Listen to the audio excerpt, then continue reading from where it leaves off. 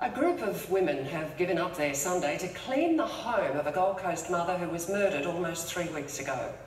Teresa Bradford's brother says such acts of kindness ensure he can stay focused on changing domestic violence laws.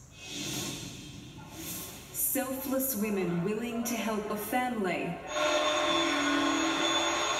who've been through enough. They've got kids, little hearts and souls to look after as well as their own, and they shouldn't be here having to do this. These four walls were home to Teresa Bradford and her 4 children, now known as the place where a mother's life was taken by her estranged husband. Since the murder almost 3 weeks ago, Teresa's brother has been paying rent.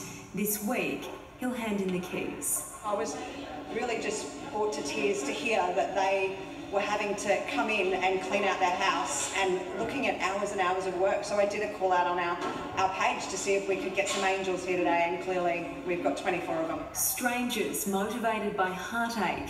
Just that I'm a mum and I feel really sad for her kids. Who were being cared for by their uncle.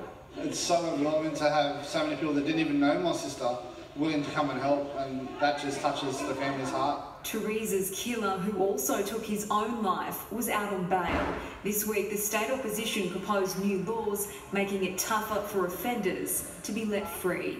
And let's just get these laws changed.